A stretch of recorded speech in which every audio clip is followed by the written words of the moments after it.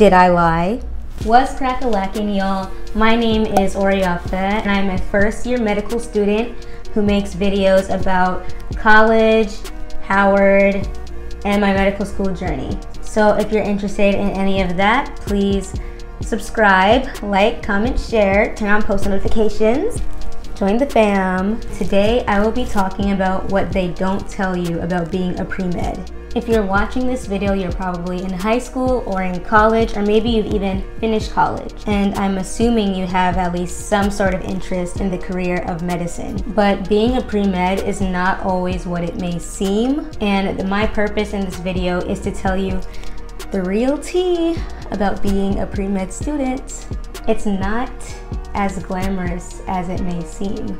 I actually worked with some of my classmates in making this video, so these things I'm saying are not only from my own mind, but from other people who are also in medical school and have completed the pre-med journey. And the people I talk to have gone through various routes to get to medical school. So after collaborating with some of my friends, I compiled a long list of various things that you should know going into the pre-med journey that you may or may not have been told already. But a lot of these things are things that you don't find out until you get into college. So if you ever see me look down, I'm looking at my notes on my iPad. So I'm just going to get into what they don't tell you about being a pre-med. I don't need a Zanny to feel better.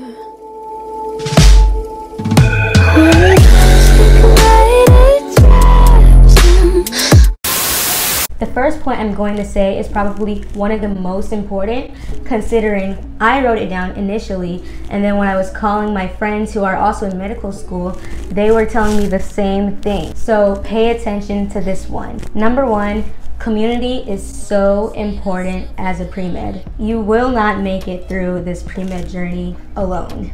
It's not possible. It is very important that you surround yourself with like-minded people who also want to succeed and are going on the same track as you. Because at the end of the day, the only people who really know what you're going through, at least to some extent, are other people who are on a pre-med track. Surrounding yourself with a community of pre-meds will help you to navigate your journey more smoothly. So what can you do to build community? One, you can join an organization that your school may have that might be related to the health sciences or being a pre-med. So for example, my school, Howard University, had a program called Health Professions Society. So basically people who are pre-med, pre-dental, pre-pharmacy, whatever profession that they wanted to go into related to healthcare, there was an organization for us. And through that organization, I was able to meet some other people who are on a pre-med track, find people who are like-minded, and I was able to learn about various med schools that would come to present and give information about their school. I was also able to better learn how to write my personal statement for medical school and do many things related to the medical school application. And not only do I recommend you join a formal organization related to it, but also I think it's a good idea to create a study group of people who are like-minded. And who knows, that study group can even turn into your friend group. Like I said before, other pre-meds are the only people who really understand what you're going through. And me being close to my study group is largely what made my pre-med experience so enjoyable. So it's key that you find a group of people who will build you up and uplift you, and you can help them, they can help you. When you're down, they can pull you up. No matter what you do, don't go through college, don't go through your pre-med journey alone. Number two, another thing that they don't tell you about being a pre-med, which is kind of contradicting the last thing I said, but not everyone in the pre-med community is your friend. Of course, there are plenty of people who are there to build you up and to encourage you, but there are also some people who are trying to tear you down. In Grey's Anatomy, Christina Yang would describe them as a shark. Don't come to me for absolution. You want to be a shark, be a shark. I'm not. Oh, yes, you are. Especially at schools that have a curve graded system, so many students are competing against each other as a pre-med. Be better than anyone here. There are no teams here. No buddies. So not everybody is looking out for you, and you should be aware of that. You know, if you ask somebody for help with a question. They might teach you to do it the wrong way just because they don't want you to do as well. They might not share resources with you. They may not share their study techniques with you. And honestly, that's okay. There are always going to be mean people in this world, but I still think it's important for you to find that group of people who you can trust. The third thing that they don't tell you about being pre-med is that a pre-med major is not a thing, except for at a few select schools. I definitely did not know this when I was in 11th grade thinking about college. As a pre-med, you can be any major in college whatsoever. You just need to make sure you fulfill certain prerequisites for medical school. My recommendation is that you major in whatever you're passionate about. Even if it's not directly related to the sciences, it could add diversity to your application in a sense. But when I say that, you should also take into consideration that some majors have more overlap with the medical school prerequisites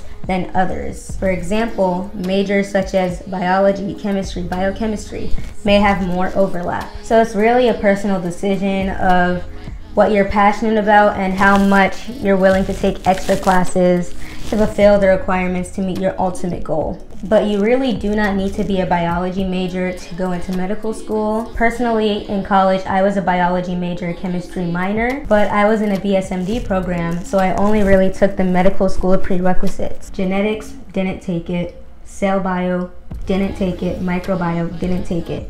And I'm in med school now and I'm doing fine. So really you can choose whatever major, just make sure you have the classes that you need. The fourth thing that they don't tell you is that you need to build relationships with your professors. Most important reason being, you're gonna need some professors for your letters of recommendations, especially the science professors. But another thing being, this one's top secret, a professor is more likely to bump that 88 up to a 90 if they know who you are. Some of those A's you see on my transcript are 87s. Professors do have that control to sway your grade, and ultimately if they have a better relationship with you and they see that you're working hard, you show up to office hours, they know that you put in so much work, they just might bump up your grade a little bit, and that ultimately strengthens your GPA, which is important in your med school application.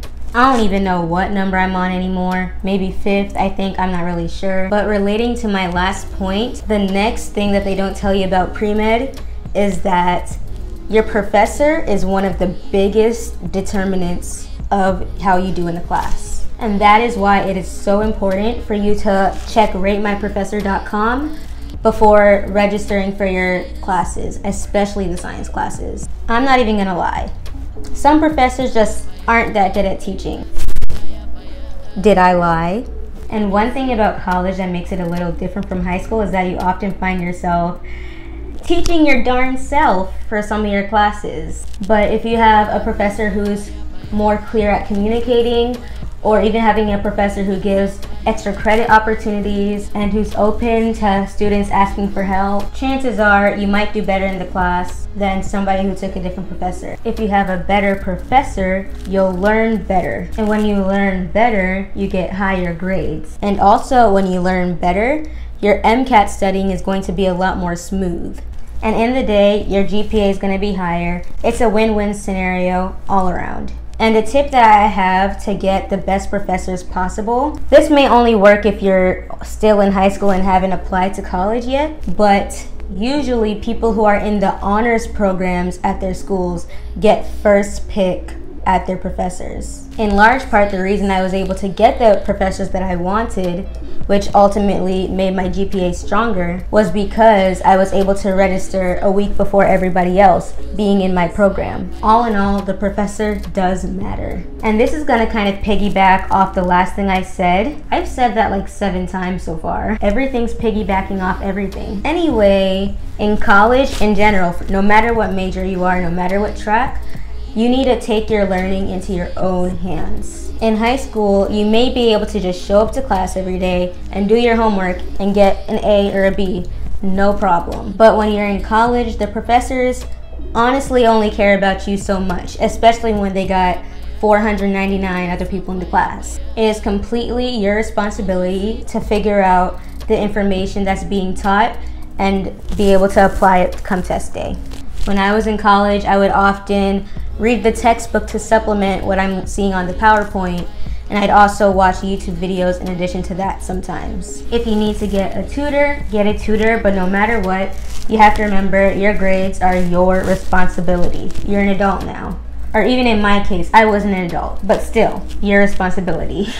Another thing is that building relationships with your professors is actually a lot harder than it is in high school. In the high school setting, your teachers are basically kind of forced to know your name because they're seeing you every single day and they're grading your papers every single day by hand, and there are only so many people in the class, so they kind of have to pay attention to you and have to care about your success. But you know, professors really aren't going to make all that much effort to get to know you for the most part. Some are different, but for the most part, if you want to know a professor to have a close relationship with them, you need to initiate that. Another thing that I was not prepared for was that the labs are very long. Guess how long they are? 3 or 4 hours. Yeah, 3-4 hour labs. I wasn't prepared, so this is honestly just to give you guys a heads up. But honestly, we oftentimes finish early, or it's kind of actually fun to do because you're really getting on there hands-on. So honestly, I kind of like lab, but it takes a lot of time. Another thing that they don't tell you about being a pre-med is that there is so much diversity in the pre-med community. Being pre-med looks so different for different people. Some people take gap years after undergrad, some people don't. Some people have whole careers before going into medical school. Some people have families by the time they're going into medical school. Some people are old, some people are young. Some people finish undergrad in 2 years and then go straight into medical school. Some people are international students, so that adds a whole nother battle to the process. But all in all, don't feel like just because you're at this point in life that you can't follow your dream of becoming a doctor. So never feel like there's only one straight path to medicine. The next thing, which is kind of self-explanatory in a sense, is you need to do a lot. There's a lot you got to get done. Most competitive medical school applicants keep up a GPA of 3.7 or above, do volunteer work, do research, shadow, do clinical work, get some sort of other experience in the field. Everybody has to take the MCAT, which is the admissions test to get into medical school, somewhat analogous to the SAT and ACT for college. And the list honestly goes on. There are many things that you need to do on your journey, but you know, thousands of people have done it. You can do it too if you have the right community and the right advising, and you're constantly networking and looking for various opportunities. One of my friends recommended doing at least one activity related to medicine per month, whether that be community service or shadowing, whatever can help bolster your application. But even with saying that, it's crucial to remember that quality is greater than quantity. It's better for you to have a few extracurriculars that you're really passionate about, even if they're not related to medicine, and still have some that are related to medicine, than to have a resume that is 1,000 pages long but you don't really have any actual commitment to anything. You don't want them to ask you about a certain extracurricular in your interview and you're like, you should be able to speak to your contributions in that organization or in that extracurricular. Another thing that people don't tell you is the importance of planning your time. Being a pre-med, you may not have as much free time as your other friends who are doing other tracks. And that's not a bad thing. But you just have to realize that you can't be at every single event. You can't be at every single party. It's very important that you keep a schedule, see what you can and can't do, balance your life, have a little fun here and there. But no matter what, remember the importance of the ability to say no. If you have an exam on Friday, why are you going to the Darty on Thursday? I'm not saying you can't have any sort of social life. You can, but you need to make sure that you're getting what you need to get done. I rave about this in literally almost every video I have up, but I personally keep a planner, and in my planner I write down various, you can't see it, but I write down various events that I have so that I don't have any scheduling conflict and so that I can see what I have to do in a day. And that just helps me to stay organized. And I recommend it for each and every single one of you. You don't even necessarily have to have a paper planner. I think there's an app called Notion that you can have a planner on your phone, or even if you're just using the Google Calendar, whatever you do to stay organized, you should do. I am starting to near the end, but the next thing is that being smart can only get you so far. And you don't need to be smart to go into medical school. You know what I mean. You were labeled gifted as a child. You were in gifted programs in elementary school. All throughout grade school, school came easy for you. But maybe by the time you hit high school or by the time you hit college, you don't really know how to work hard to get something as well because everything used to come so easily to you. Hey y'all, I just wanted to clarify that that last point doesn't necessarily apply to everybody. In fact, some people have the opposite experience growing up in elementary and middle school. But I just wanted to say that it's not about how book smart you were growing up that determines your success as a pre-med, but about how much work you put in. But like I said earlier, in college you can't just show up, do the homework, and do well. Because half the time there don't even be homework. It really is about you putting in the work and you learning how you study effectively. It's okay to explore different studying techniques. Even right now I'm in that phase in medical school. But you need to find out what works for you and put in the work to get your grades. The last thing that I want to touch on is that the road won't always be smooth. You might find yourself having a relative die. You might find yourself in some sort of family issue.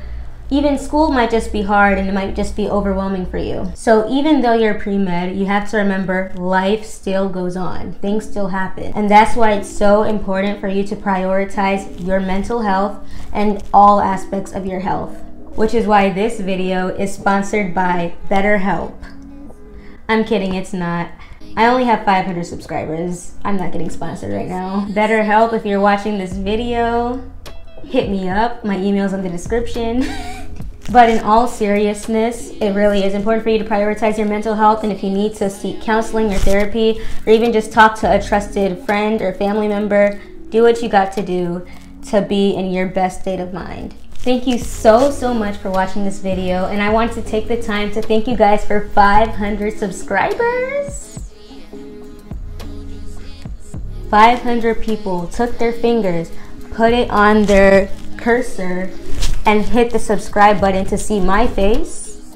I literally can't even describe it into words. I really appreciate everybody following me on my medical school journey, and thank you so much for supporting me. Like, I'm so thankful. I really appreciate each and every single one of you. If you want to see more of my face or are interested in my content, please like, subscribe, comment, share, and turn on the post notifications. I wish you all the best on your journeys to medicine. I love each and every single one of you, and adios.